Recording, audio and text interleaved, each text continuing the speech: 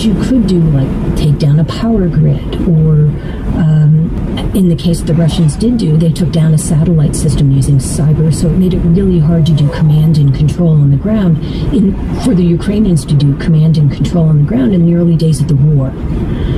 So yes, that makes a difference. What the IT Army is doing is basically making it hard for Russian hackers to do the sorts of things that they did in the front end of the war, like take down the satellite system or try to plant malware in utilities. And I think that this is something that we may not see on the ground right now, but when we come back to this after it's over, I think what we're going to find out is that cyber can cut both ways. It can seem like something that can help you on the ground, but it also can be something that distracts you from what's going on the ground.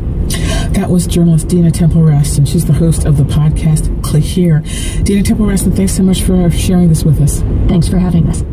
Earlier this month, an